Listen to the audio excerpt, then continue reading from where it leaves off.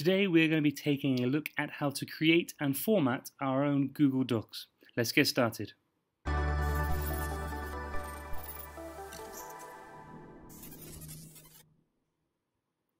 Okay, so the first thing you need to do, we'll have a look at how to do on a laptop or a PC first, is to log into Google Chrome, and if you click on these 9 dots you should see all your Google apps, and we're just going to click on Google Docs.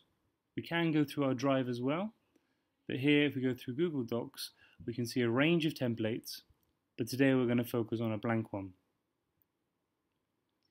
So really quickly then, if you just type in the name of your book or the name of your story, let's say we're writing a piece on fictional story writing, maybe on the adventures of Little Red Riding Hood. And now what I need to do, if I want to edit that text or format that text, I need to highlight it first. And I've got lots of options at the top to make the text bigger. I can change the font, and if I use the style, I can automatically make it a title or a subtitle. There you go, I can increase the text. I might want to change the font color. If I click on the A with the little line underneath it, I should get a range of colors, and you can choose, I choose a nice gray there. Also, as a title, it might want to make it in the center. So there's the center alignment and the right alignment and left alignment options. And I've got the U for underlining. So now it's looking a bit more of a document. Let's add some text.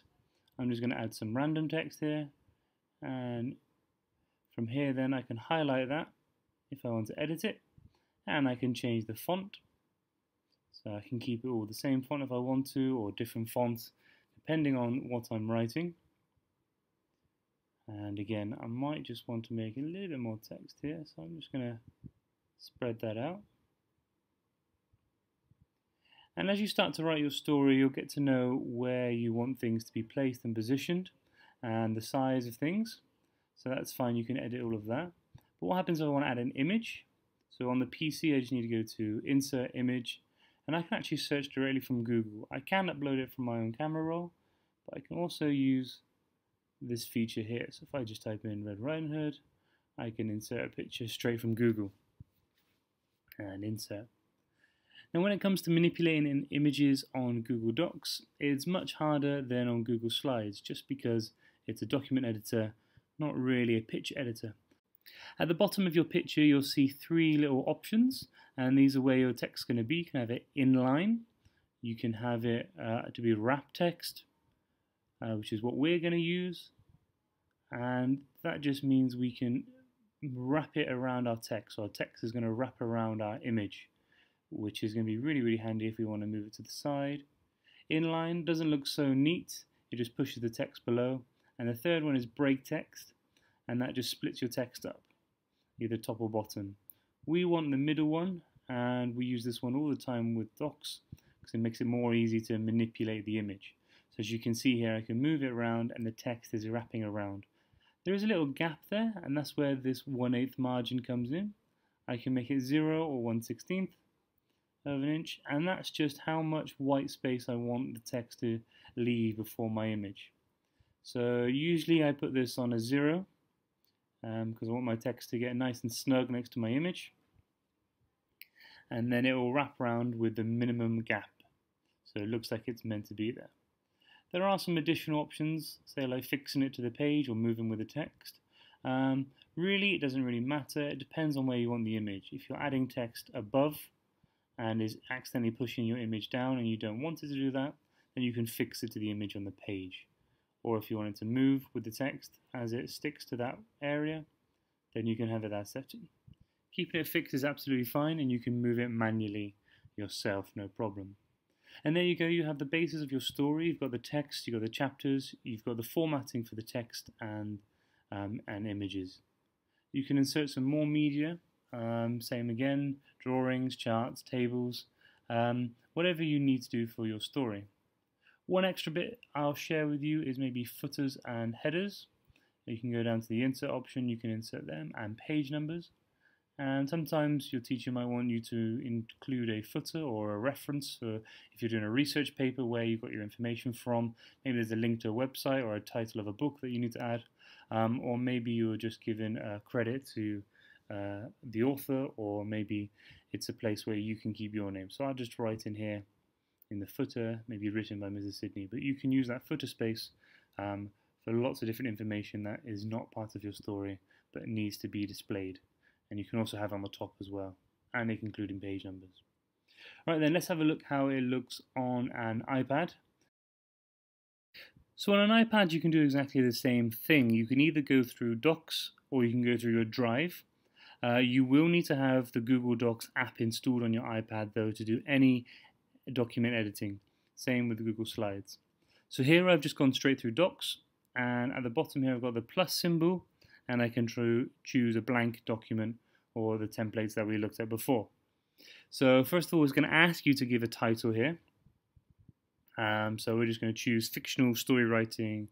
Let's maybe say iPad. And then we can start typing our story. So same thing again, I am going to type in maybe the fictional story writing, or what type of writing it's going to be. And this might change depending on what you're using it for. And again, we are going to use Smart Compose. Okay, that's cool. So we're going to use the story of Little Red Riding Hood. Same again. And that probably should be caps because it's a name.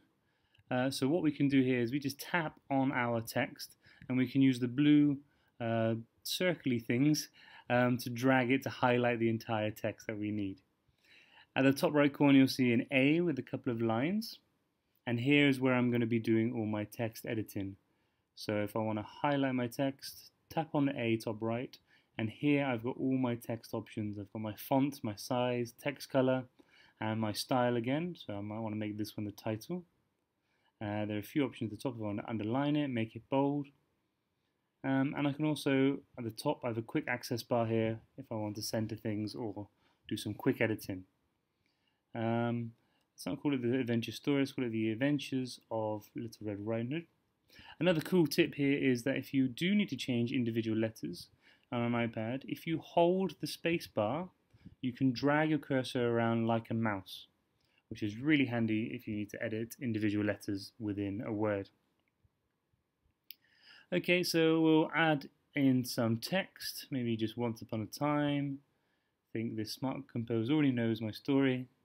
There was a little girl named, and we'll just keep it ... So you can see how we can add in text, how we can format that to be titles, how we can change the color, how we can change the style.